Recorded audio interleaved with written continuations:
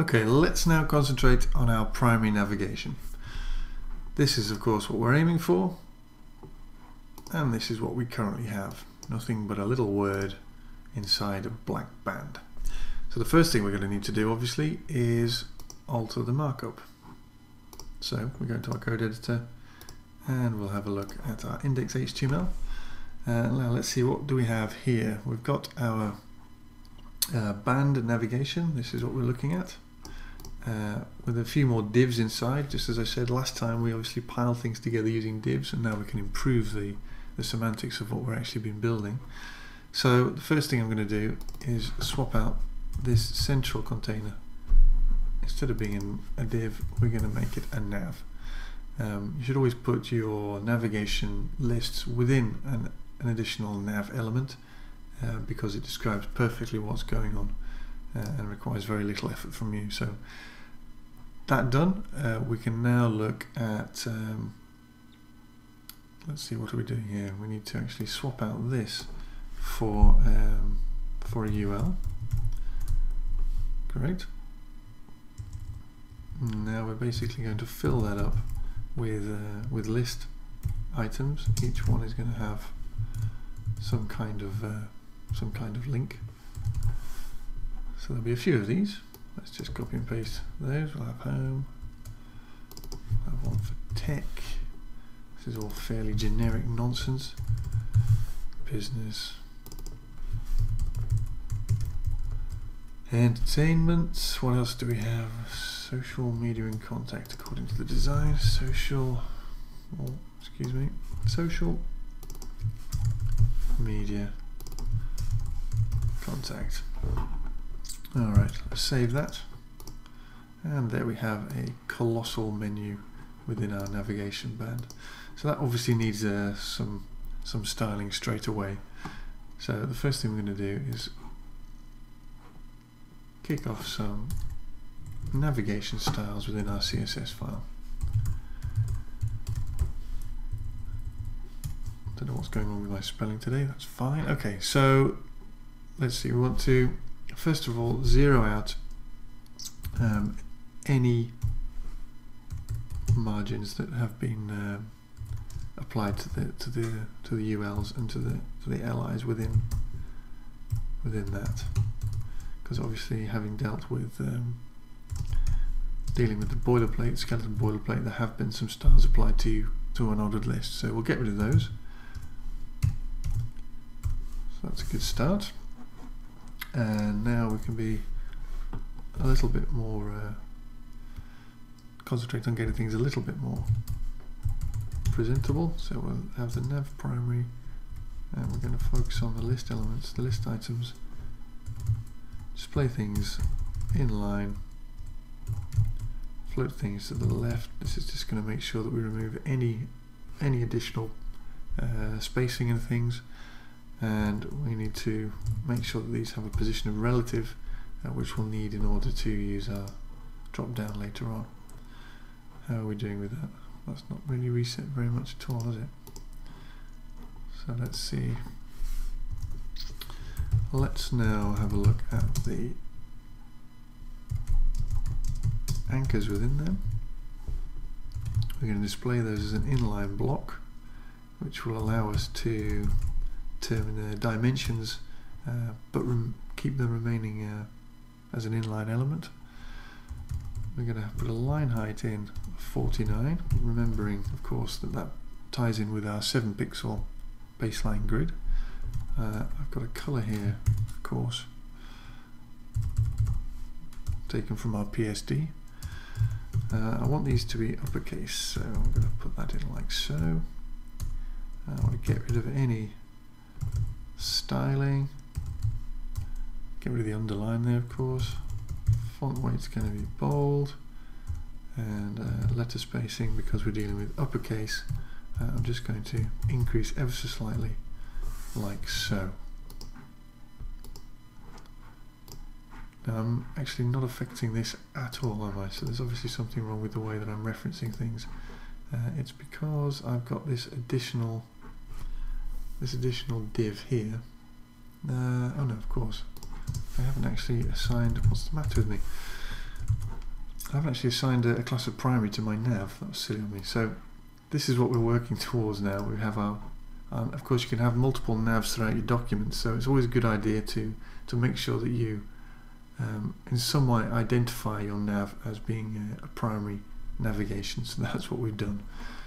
Now if I have a look, we've got something that's a lot more recognizable as a navigation. Now let's carry on.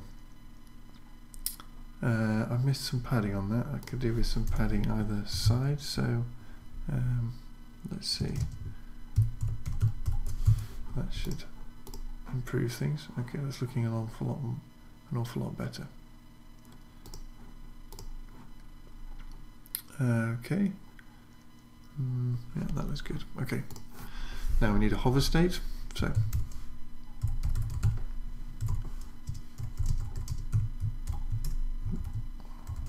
like so, and we're going to just apply a background color.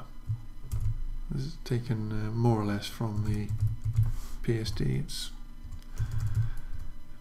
okay, and then we'll apply a cursor pointer to make sure that our pointer always looks like that little pointing finger when we're hovering over. Okay, so that's looking quite cool. That's the basis of our navigation in actual fact.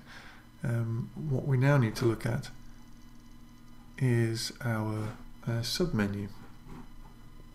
So that's going to require us to alter the markup once again. We have our list items here, and what we're going to do is drop a second UL in as a child of our entertainment list item. So we'll tab in there and drop in a second UL like so. You don't need to apply any classes or anything because it can be identified perfectly well. And we're going to just whack some random anchors in there, just as we did with our main navigation. Gaming, TV. Again, these are taken from the PSD, so it's all fairly nonsensical. Okay, save that, and that will of course have messed up everything. You can see that it's inherited an awful lot of the styling from our first nav. That's fine, and that it's clearly a child of the entertainment. You can see it by its positioning alone that it's part of the list item that entertainment's in. So now let's do some styling on this while we've got it visible, and then we'll concentrate on it, on hiding it and revealing it as necessary. So in order to target our submenu, like so, all we need to do is continue in a very similar fashion. It's going to be in our primary, and it's just a UL within a UL. So keeping things visible at the moment, we want to position it absolutely, and let's see, we need to make sure it's on top of everything, of course, including the slideshow that's actually underneath it. We're going to give it a background of that slightly noisy texture that we've used on everything else, and that is the background bottom PNG, so that's fine.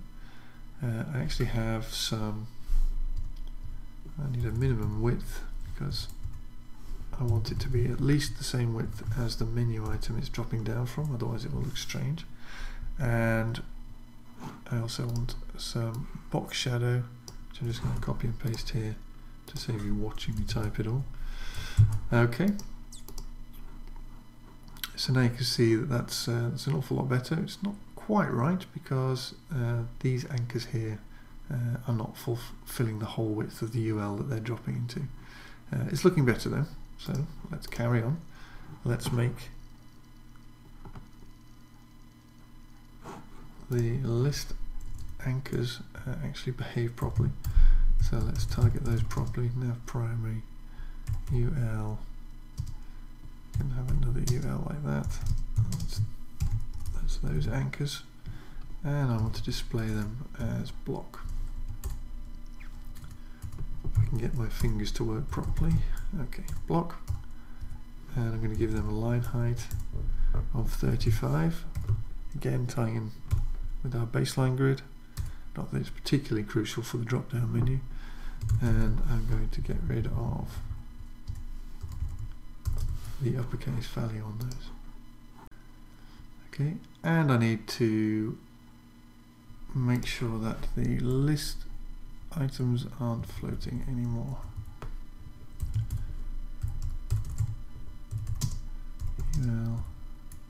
ULLI, like so.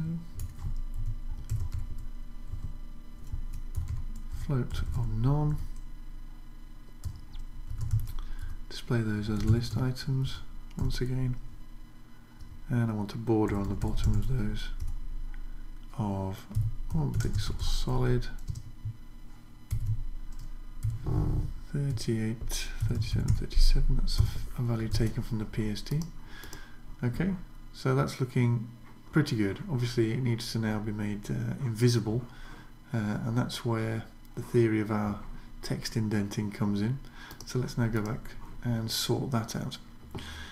We need to make the whole submenu vanish from its default state, and that can be done in a number of ways. Many people for a long time have been using display none, like so. It gets rid of it, and then of course on the hover you can bring back the display to block. But the problem is that that not only hides the submenu from the presentation in our browser, it also hides the actual content from any other kind of screen reader or any other kind of device. So that's not very accessible in that case. So instead of doing display none, what a lot of people have used is again a position way off the screen somewhere, like so. That still keeps things hidden, and then of course you can bring back the position upon hovering, but that's a bad idea for the reasons we discussed earlier with our logo. So that's not an option either. So that leaves us with something of a problem. So the best thing we can do now is reduce the height to 0 pixels. If I show you that almost solves it, but of course the contents are pushing that out. So what you can now do is get rid of all those contents by stating that the overflow is hidden.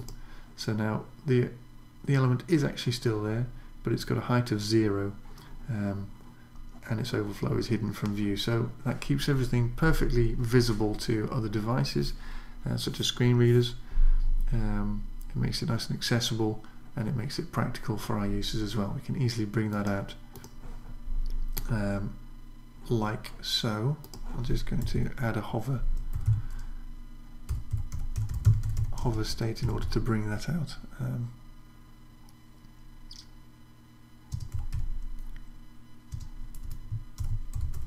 Hover and then a direct. I don't know what I'm doing. I need the UL within that LI. So now all I need to do is bring it back. So I'm going to put a height of auto and the overflow again auto, just to get rid of those two values. So checking it now, you can see that by hovering over I get the submenu back. That's perfectly clear. Now we could maybe make things a little bit more subtle by introducing some transitions, but we can't do that. We can't apply transitions to the height if we're not actually specifying the final height. We've said that it's auto so that it becomes as high as the actual element is, but that means we can't use any transitions. So we're going to apply transitions to the opacity instead. So if I give our UL a default opacity of